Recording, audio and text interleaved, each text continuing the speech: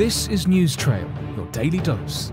It's Wednesday, June 1st, 2022. Welcome to News Trail. I am Adetola Kayode. President Muhammadu Buhari has asked the All Progressives Congress APC to give Nigerians a candidate who would give the masses a sense of victory and confidence even before the elections. The president gave this charge at the meeting with governors of the party, enjoining them to pick a presidential candidate that will reflect the values and virtues of the party. Buhari says the forthcoming process is a very significant one and its outcome should prove to the world the positive qualities of the APC regarding democratic principles, culture, as well as leadership. Speaking on behalf of the Governors Forum, Atiku Bagudu of Kebbi State says the party must build on successes of its recent elective convention and the primaries conducted so far and come up with a candidate who will walk in the footsteps of patriotism and love for the country. Meanwhile, President Buhari has departed Abuja for Madrid, Spain on a state visit at the invitation of the Spanish President Pedro Sanchez. He will also meet with the head of state of the Spanish nation, His Majesty King Felipe VI. Discussions will be centered on enhancing bilateral relations between the two nations.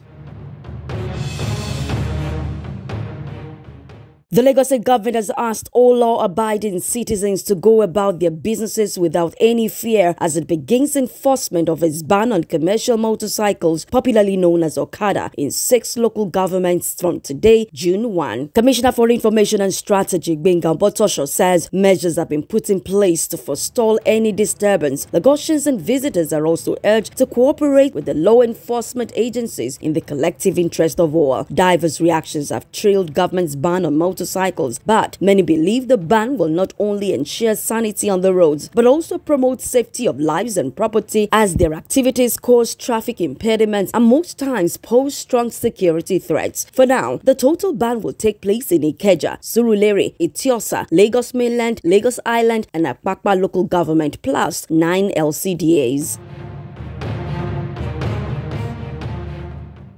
The United States says it will provide Ukraine with advanced rockets to help it force Moscow to negotiate an end to the war. President Joe Biden says this will help Ukraine strike more precisely key targets on the battlefield. The weapons long requested by Ukraine are to help it strike enemy forces more precisely from a longer distance. Until now, the U.S. had refused the request out of fear the weapon could be used against targets in Russia. But on Wednesday, Mr. Biden said the little aid will strengthen Kyiv's negotiation position against Russia and make a diplomatic solution more likely.